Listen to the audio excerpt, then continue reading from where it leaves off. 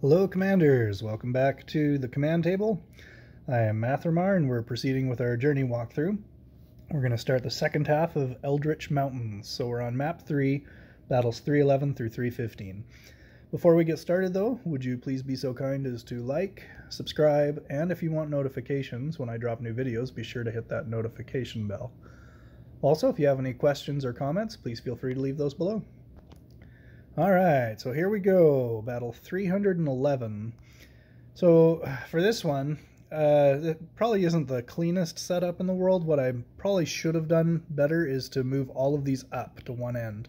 Putting them in the middle, as you'll see, caused a little bit of chaos. I probably should have white flagged it and then restarted. But we've got our assassins. We've did the trick where we take them off and put them back on again until we get the right formation.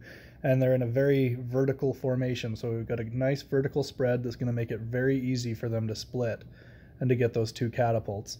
The Stormcaller is also good to get, but it's if you get it, you get it. If you don't, you don't. That's part of the reason why I put my stuff in the middle, was to get that Stormcaller first, but you could switch out some of these melee units for another set of assassins just to guarantee that you get that Stormcaller. But yeah, I probably would have done that and moved what was left of my melee group up to the top and just blitzed through and then gone from the top to the bottom instead. So we'll show you why I say that. As you'll notice, okay, there goes the catapults. Don't quite get the Stormcaller because the mass of that Earth Elemental is closer to the assassins than the Stormcaller. The Stormcaller does get taken out by the Arcane Blade, so those are nice, but look how it's starting to split. So now we've got some going to the top, some going to the bottom. Again, ultimately not a huge deal because we're going to burn through all of it, and even if, you know, one of your groups dies, the other one will probably come in and clean up what's left. So not too terribly difficult. Taking out those catapults was the biggest deal, and the Stormcaller didn't take too long to go down either. Okay, so for this next one, we've got the note there, don't blink. This one's going to be over almost instantaneously. So how I've gone about this one, I've got my 4 bomb bots up in the front, and that's to take out all 3 groups of righteous defenders and the paladin. Then I've got my assassins to take out the Mind Corruptor and then the Valkyrie. I've got the wraiths. They're going to cruise along. The bomb bots are going to clear any other distractions before they veer off to the side. So they're just going to run straight back and take out those cannoneers. And then I've got this set of assassins, which actually needs to be down just a little bit to take care of that blessed bomb bot. So that's the strategy. But again, don't blink. This is going to be over real fast. So here goes. Okay. Poof, there goes Mind Corruptor, there goes Valkyrie. Oh, and I did have some crows in there just because I had extra army points, and I thought, you know, those cannoneers are going to be trouble, why not just stun them? Alright, 313. Here we have an enemy set of assassins. We've got 4 groups of archers and 5 brutes.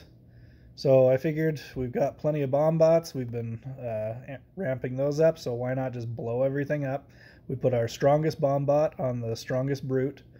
And then the other tricks that I've done, I've got these 2 assassins. They're going to start from either end and work their way towards the middle. If you put them in the middle, one group might finish before the other, and then they've got a lot of distance to run. So I figured it was best to put them on the ends, let them meet in the middle, and then they'll move their way forward to whatever's left, which shouldn't be much, because the bomb bot should take care of everything up front here. So the only thing left is these assassins. So I figured, okay, if there is a brute left or something, I'll have something to hold that. But then I thought, oh, well, why not just make it to where the assassins will run after that Earth Elemental, and then these wraiths will keep pace with those assassins. So the moment the assassins reveal themselves, it's just a few seconds, they'll get the first hit off on those assassins and kill them very quickly. So again, this one's going to be over very quick, so you know, feel free to rewind if you think you missed something. There went all the brutes. Here comes the assassins. Now all the wraiths are just knocking it out. And the archers did not take long to burn down either.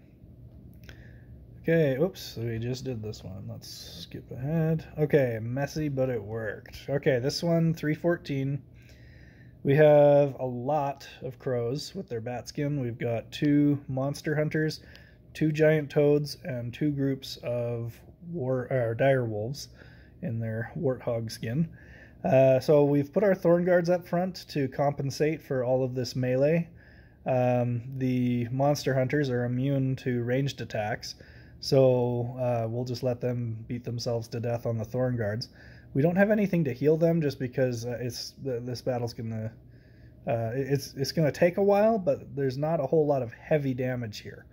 So the battle drummer is going to resolve most of the problem that these thorn guards are going to face. I've got the 2 crystal spires to take out the crows, and they've got a lot of bodies. Again, whenever you see a ton of crows, you need a lot of targets for them to hit to keep them occupied. The shield bearers are immune to stun. Nothing else is. Hammer throwers used to be, but they're not anymore.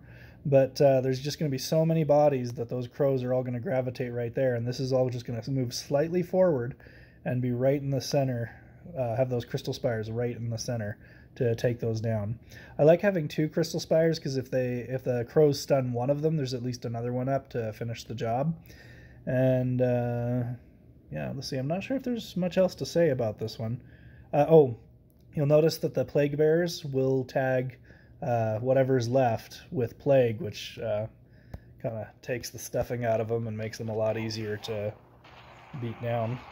So there goes the crystal spires. They're burning through a lot of things. Got a lot of bodies there. Okay, we're getting some stuns on the crystal spires, but so many bodies that it's unlikely that they'll be regularly targeted. You'll notice the monster hunter not taking any damage from the crystal spires, but he is now plagued, which slows his attack speed and does damage over time. Okay, so that was 314. Let's do 315 and then we'll call it for this video. Alright, for this one, something that I neglected to notice until after I initiated the battle, but since I won the battle I couldn't rewind it and do it again. The untamed beasts will attack the constructs. They will run back and actually attack these. I still have my assassins there just because I was thinking I'm just going to knock them out very quickly and get it over with, because they will spawn multiple spiders if they're waiting on that untamed beast to kill them. So that's just a note to be aware of. If you want to try a strategy without it, the untamed beasts will go back and they will destroy those. If you have nothing along this front line, if you have it further back to where those are closer to the untamed beast than whatever you've got on your side. So fairly similar here, just fewer bodies, and we've got our Ember Fiend in to do percentage-based damage because we've got a lot of very high health units between those giant toads and those untamed beasts.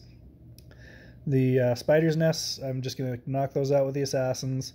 The thorn guards are going to hold the line. The battle drummer is going to keep the damage mitigated on those thorn guards. The crystal spire is going to do consistent damage on whatever's in range. The druid's going to keep everybody up. Normally I tag the battle drummer onto the crystal spire, but since I've got the druid there, it's not a big deal. She'll heal him every so often. That should pretty much cover it. Let's go ahead and let it run. Alright, notice that one untamed beast, the closest thing to him was the spider's nest. So now all my assassins are dead, but, oh, and there goes the druid healing the battle drummer. And everything's just beating themselves to death on the thorn guards. Ember Fiend's doing a fantastic job keeping everything tagged with burn. So there it is, the first 5 levels of the second half, map 3. Alright, thank you for watching.